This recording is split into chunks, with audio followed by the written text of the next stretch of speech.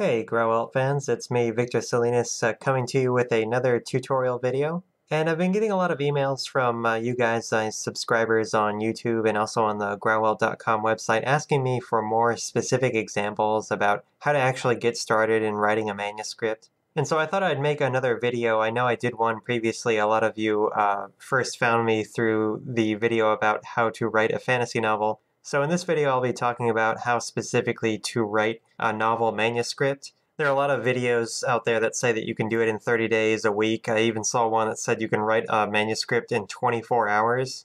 Now, while I think that might be possible, you might be able to get as many words down in that time. They're probably not going to cohere as a novel, and I'm going to tell you exactly why in this video, why 90 days is actually a very good time target. But before we get started, I'd like to invite everyone listening to head over to the Growelt website at growelt.com/subscribe. Every week you'll get writing tips, posts on some fandoms, fantasy and sci-fi topics, and also I put a lot of my personal posts on there about finding inspiration, motivation, and overcoming the challenges of being a writer and an artist. So I'll put that URL in the video and also the video description. I invite everyone to check that out. So through this video, I'm going to describe the many steps that it will take to finish your novel manuscript, and that's going to be put out over 90 days or 12 weeks. Now this video is going to assume that you already have a basic idea of what your novel is going to be about. You already have kind of an idea for the plot, who the characters are, etc. Now the single biggest thing that you need to keep in mind is conflict. Now, I made a video about creating conflict for your story, and I'll link to that in the description and also the video itself, so I won't use up too much of our time here for this video on describing exactly why you need to have conflict, but suffice it to say that if there's not a major point of conflict between your antagonists and protagonists, your story is not going to get anywhere. You're not going to be telling anything interesting that anyone is really going to want to read about. So that's absolutely essential to make sure that your novel has at least one major point of conflict. Having several different kinds of conflicts going on simultaneously is a very good thing to have, but at its most basic level, you need to have at least one major conflict going on between your chief protagonist and your chief antagonist. So that's something you'll want to keep in mind as you're moving through all these steps. So starting with the first phase of this 12-week novel manuscript writing process, you're going to want to work on your outline. Both of these first weeks are going to be spent entirely working on your outline. You're not going to do anything else. You're not actually going to write any of the chapters. It's very important that you spend dedicated time planning exactly what you're going to do. Now, there are a couple of different ways to do an outline. I know a lot of people that write will do a very, very detailed outline. They'll actually write out entire scenes and describe exactly what's going to happen. I don't really do that. I kind of take a more fluid approach because you will find that as you work, a lot of things are going to change. It doesn't matter how well thought out you think your story is now. As you're writing, you'll find opportunities for improvement, and especially as you get into the later stages of revising your own work, you're going to see a lot of holes in your thinking and a lot of opportunities for improvement. So in that kind of fluid spirit, knowing that a lot of things are going to change, what I advocate doing is writing your outline on index cards. So if your novel is going to say be 40, 50 chapters, you're going to have 40 or 50 index cards. And on each one of these index cards, you're just going to write the name of the chapter. I don't usually give my chapters names. I just call them chapter 1, chapter 2, etc. And underneath that heading, you're just going to write the major points that need to be covered in that chapter. So for example, in some of mine, I just again write the title of the chapter at the top, and then I'll say protagonist needs to find friend, protagonist has deep conversation with friend, protagonist finds out that his or her life is in danger, protagonist and friend escape together. Usually just 2 to 10 sentences, depending on how complex the chapter is going to be. I don't like to straitjacket myself and get so detailed in the outline that while I'm writing, I can't feel my way through exactly how the characters are going to react. And some writers don't like to use outlines at all, which is fine. Sometimes I don't either. Again, it depends exactly what I'm writing and how exactly it's evolving. A lot of times as I write, when I first start off, I have a very, very solid idea of exactly what's going to happen, and the closer I get towards the end, the less I rely on my outline because the ideas are starting to take shape in and of themselves, and they kind of the characters get a life of their own, which is really good. You're kind of getting in the zone at that point.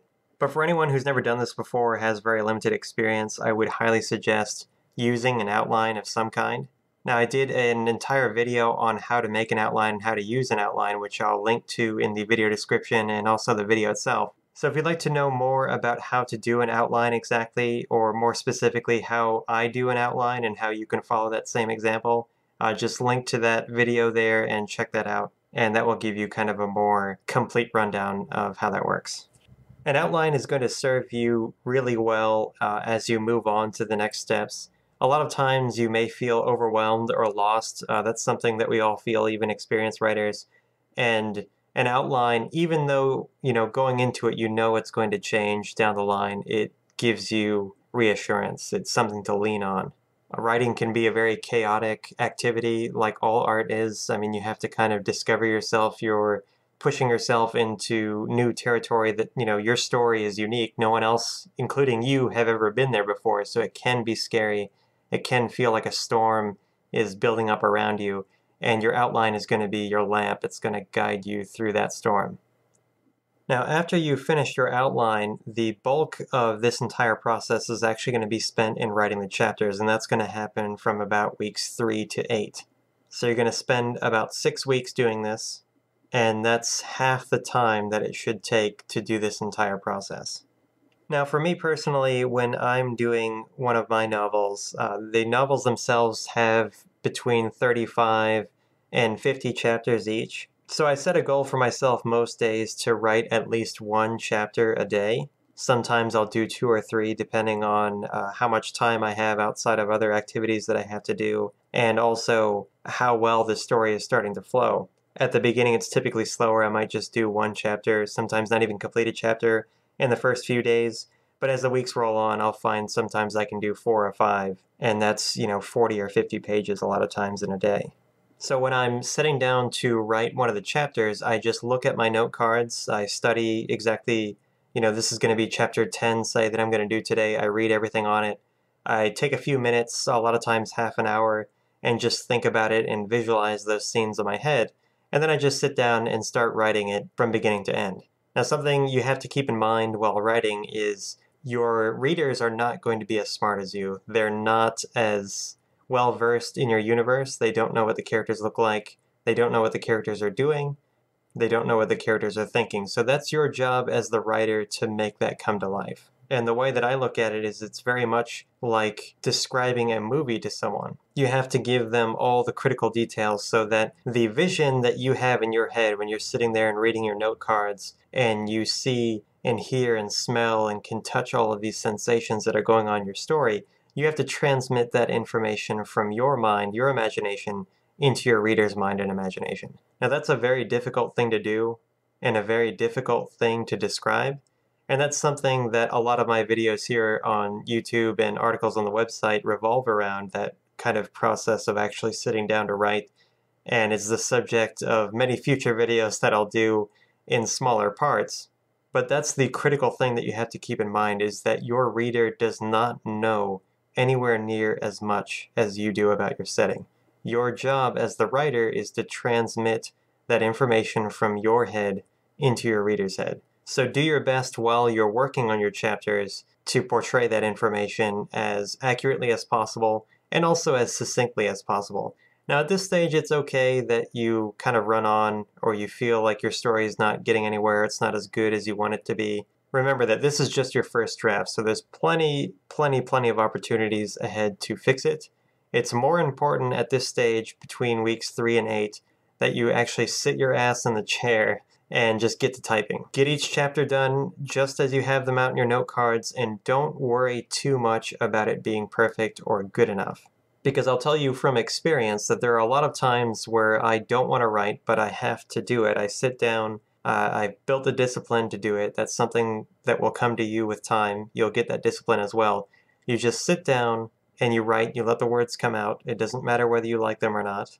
And sometimes, the words, they just feel really crappy, your story feels really crappy, and other times they're really great and you're kind of in a zone and the words just come out really easily. And what you'll find is that once you're done, a reader won't be able to tell the difference between those two kinds of writing. because your crappier writing will get improved with revisions and edits, and your really, really great writing will actually have to be toned down because a lot of times it's very pretentious, it's very intricate, and it's very difficult. So that will get toned down, your crappier writing will get toned up, and they'll kind of converge on a level standard. Reading back over my own work and my own novels, a lot of times I couldn't tell you whether that was a good day or a bad day through all of the revisions and edits that ended up happening. They just kind of converge on each other. The days that I didn't really feel like sitting down and writing, and I thought that my work was crap, and then the days that I thought it was really great, but it ended up being really pretentious and stuffy, you just kind of blend those together until you find a perfect medium, a kind of Goldilocks zone of not pretentious and not shitty. So during this time, depending on how long your novel is going to be, I'd say you're going to write anywhere from 60 to 120,000 words or so. My novels tend to be around 100,000 words once they're finished, but I probably only write 70 to 80,000 words during the 6 weeks that I give myself to actually write the chapters themselves. Now, that's just a personal habit of mine. The length comes through revisions. I find a lot of times I can go in and add a lot more description, a lot more world building that comes later. A lot of other writers I know, they tend to write too much. They'll write a manuscript that's 200,000 words, and then the editors tell them they have to cut it down, and it ends up being 120,000, and then they might use some of that extra material for another book. So it just depends. Some people struggle to get up to their goal. Some people overshoot it and then have to cut it down. But I'd say for most beginners, you want to probably stick to a lower goal. So say 80, 90,000 is definitely attainable. So just to illustrate, looking at this timetable here, if you had a novel that was 90,000 words, that's about 1,500 per day, or 3 to 4 hours every single day to do that. And that's pretty good, even if you have a full-time or part-time job, like I did when I was writing the first Grauwelt novel. You definitely have the time to do that every day. So you can see if you bump it up to 120,000 words, it starts to get a little hectic. You have to do 2,000 words a day, which may be difficult depending if you have a lot of obligations on the side, and you have to spend between 4 and 6 hours a day. Now that's definitely doable if you're really committed, but if you're just starting out, it might be a little overwhelming. And if you're really shooting high for maybe 150,000 words, you see that you have to do about 2,500 words a day and spend between 5 and 8 hours. Now, if you're a professional novelist, a Brandon Sanderson, a Stephen King, those sorts of guys, they have that much time because that's what they do every day, all day. So their novels can be longer if they want them to be because they have the time to do it. So if you're just starting out, shoot towards the lower end of the spectrum. Aim for 90,000 is a really good number, I would say, to accomplish in 90 days. The most important thing to keep in mind is just sit down, work on it every day. I did another video talking about the Bichak principle, which is butt in chair, hands on keyboard. I'll link to that in the video description and also the video itself. And that's a little piece of motivation that all of us can use, a kind of swift kick in the ass and a reminder to just sit down and work. If you're going to be a writer, you have to write. There are a lot of people who talk about wanting to write and they don't do it. What really separates a writer from a non-writer is someone who actually sits down and gets something done, even if it's just a little bit every single day. Now, the last stages of this 90-day plan are the parts that most writers hate the most, and it's probably the least fun for me as well. Even though I do enjoy editing, it's probably the least fun because it's very, very tedious. Now, between weeks 9 and 12, you're going to be reading through what you wrote in the last 6 weeks over and over and over again. Now, the first thing I do after I complete the manuscript, after I get my first draft done, I set it aside for at least a day, if not 2 days, and don't look at it and don't think about it because you will be very, very, very tired. Just the thought of writing or reading another one of your words will probably make you sick. So after that day or two of rest, I go back and I just read through it one time. I print it out on my printer, use a 3-hole punch, put it inside of a binder. I make sure that the margins are really wide. Usually when I print something out that I've written, a novel that I've written, I make the margins really, really wide, about 2.5 inches top, bottom, and on both sides so that I have a lot of space to mark it up. Then I take a highlighter and a red pen and I go through it, read through it line by line, and mark it up. Anytime I see punctuation error, a grammatical error, maybe an inconsistency, or I have a new idea, to change something, I write that down in the margins and mark it up with my pen and highlighter. Then after I do that, I go back inside of the Word file and I make all of those corrections. I go page by page, paragraph by paragraph, and every little mark or note that I made, I actually put that in the digital file itself. Then I print it out again. Then I read through it again and check for one thing at a time. So the second thing I usually look for is the dialogue. I read through, I don't pay attention to the plot itself, I just look at the dialogue, everything in quotation marks, and describing how the characters speak and how they move. I just look at that and correct that, go back in my digital file, make all those corrections. Then I print it out again. I read back through it a third time, looking at all the action scenes and at the pacing. I look for opportunities to shorten it up. I'm a really big fan of making things very simple, very straightforward, describe only as you need to. So on the third read through, I'm looking for things like how fast is the story moving? Could this pace be picked up a little bit? Does this need to be slowed down? I specifically look at things like action sequences, which are really, really sensitive to pacing. If they're too short, you don't get the choreography well. If they're too long, then they drag on and they kind of lose their excitement. So I look for things like pacing during the third read-through. I mark up all my notes, revise the digital file, then I print it out again. I read through it a fourth time, this time looking for things like consistency, especially as they regard to world building. I look for, has there been a time where I contradict myself in different parts of the manuscript? I can recall a lot of times where I have characters say that such and such a lord lives in this land, and then I say he actually lives in another land in a different part. You're going to look for things like that, little inconsistencies, and also opportunities to world build, drop little hints about how you build up your world. I did a number of videos on world building. I'll link to those in the video description and also the video itself. And during this fourth read through here, you're just looking for those kinds of consistencies to make sure that your world is going to be credible, because whether you realize it or not, if you have a lot of contradictions or really any contradictions in the world itself, your readers are going to be able to see through that and they're not going to buy the setting. They're going to get taken out of it because they're going to think, this isn't really well thought out. This isn't a real place that I can see myself in. I'm not going to give this much of my time. That's something that you, especially if you're doing sci-fi and fantasy, that's something you have to be very, very, very careful about. So after I'm done with those notes, I go back in my digital file, make any changes that I need to, type up any extra material, and then I print it out again, go through a fifth read through. And this is very similar to the last one. You're looking for things like plot holes, you're looking for errors in logic. There have been a couple of times that I can remember where, a chapter will end describing a particular character like running away or moving to a different location. And the next time we see that character in another chapter, they're not even in the same place. They're not even doing the same thing. So a lot of times when you're working through something, you won't even notice that you make plot hole errors like that or inconsistencies. So you want to fix those in this read through. And again, you'll go back in your digital file and make all those changes. Then I print it out a sixth time and sometimes a seventh, and then I'll just read through the entire thing, not necessarily looking for anything in particular, but just reading it through as a whole and making notes. So at a very minimum, during these weeks 9 through 12, you're going to be reading through your manuscript 6 times, if not more. Most of the times you're checking for individual things, inconsistencies, spelling, punctuation, that sort of thing. And the other times you'll just be giving it a general read through, trying to put yourself in your reader's position, pretend that you don't know anything about the story, try to read it with fresh eyes. And it is very exhausting, but this is absolutely necessary to prepare yourself for the later stages. Now, during these weeks, you'll also be doing a lot of writing. At this pace, you're going to be reading through your manuscript every 3 or 4 days or so and taking notes.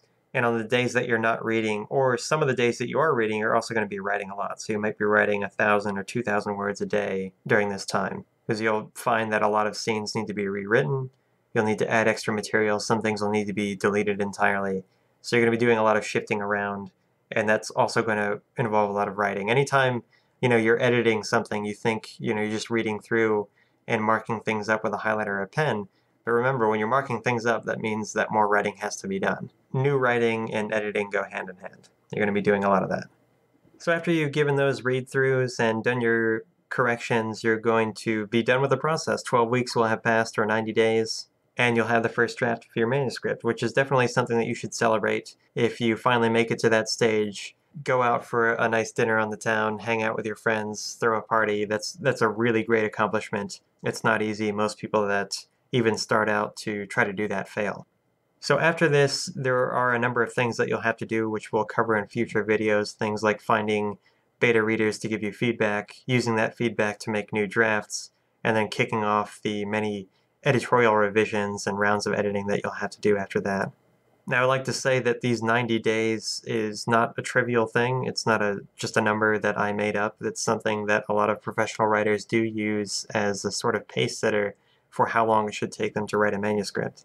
A lot of writers, especially if they're writing a series, release one book a year. So if you can write your first draft of your manuscript in 90 days, you'll have plenty of time to get through the multiple rounds of editing and proofing required, and also give the printers and publishers time to get all of the technical aspects, like coming up with the dies for actually printing the book, and also designing the cover and those sorts of considerations. So 90 days, 3 months, 12 weeks, that's a very, very key number. That's a very key target to keep in mind, and I think it's a really good one. It's not too long or too short, because if it were longer than that, especially if you're just starting out, you can get discouraged. The longer the project drags on, the more you can become overwhelmed with the scope of it, and you might give up somewhere along the line.